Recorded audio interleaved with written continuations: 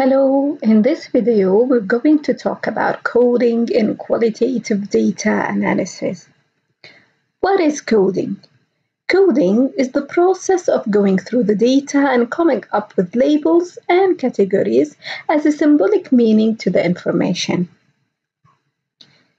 A code is most often a word or short phrase that is applied to a section of data in order to easily categorize it. Data can consist of interview, transcripts, observations, notes, journals, documents, drawings, photographs, video, internet sites, literature, and many more. Codes can be based on keywords, or themes or topics, or concepts, or terms that are repeated several times, or actions or behaviors. Now, source of codes. We can have a priori codes that are retrieved from scientific articles or reports, or theories, or research question and variables within the question, or our own intuition. Or we can have grounded codes that emerge from the data with no presumptions. What to code? We can code perspectives. And we mean participant views about a topic, as for example, clickers is a great thing.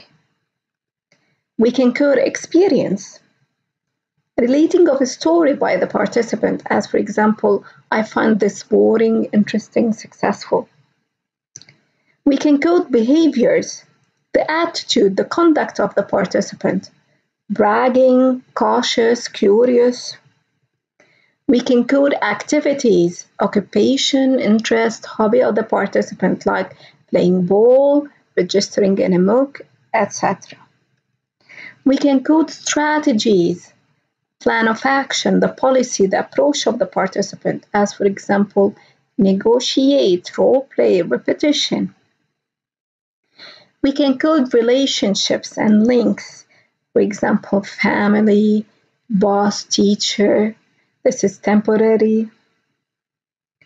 We can code interactions, and we mean communication, involvement, influence, etc. As for example, someone is messaging, or agreement, or competition.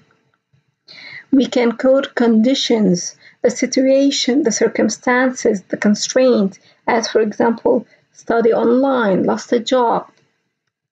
And we can code settings, the interview environment, university, workplace, etc.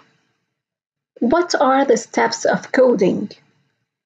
First, if we have a transcript, we read the transcript, or we view a video, or we listen to an audio. For a transcript, we read it line by line, and we consider big ideas, and we take notes. Then we apply codes, and by codes we mean a label to a specific excerpt. This excerpt can be a word, a sentence, or a section of a text. And note that strings of text may contain more than one code. Then we structure codes, and we establish consensus on codes. We define parents' codes, child codes. We can create new codes by merging or combining two or more codes. We can drop codes. And then we'll have a code book which will refine our results. We can create a full reference version with detailed descriptions of each code and where and how each code has been used. What are the inclusion criteria and exclusion criteria? And also we can summarize results through an illustration like a mind map. Now for more details, you can check those references. Thank you for watching.